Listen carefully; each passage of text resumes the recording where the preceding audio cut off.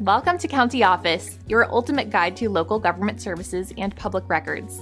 Let's get started. When can you remove PMI from mortgage?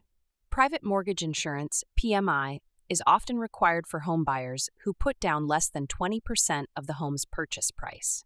PMI protects the lender if the borrower defaults on the loan. Homeowners can request to remove PMI once they have built up enough equity in their home. Typically, this occurs when the loan-to-value LTV ratio reaches 80%. To determine your LTV, divide your current loan balance by the original purchase price of your home. Federal law allows homeowners to request PMI cancellation in writing when the LTV ratio reaches 80%. However, lenders are required to automatically terminate PMI when the LTV ratio reaches 78%. This automatic termination does not require a written request from the homeowner. Another way to remove PMI is through home value appreciation. If your home's value has increased significantly, you may reach the required equity sooner. In such cases, a new appraisal may be necessary to prove the increased value.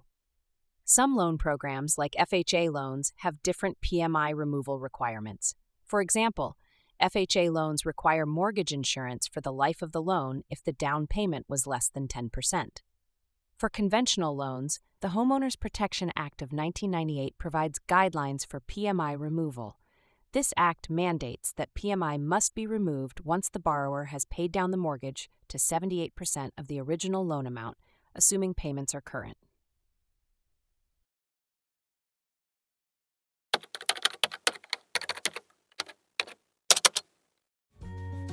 To learn more, check out these links, which you can click in the description below.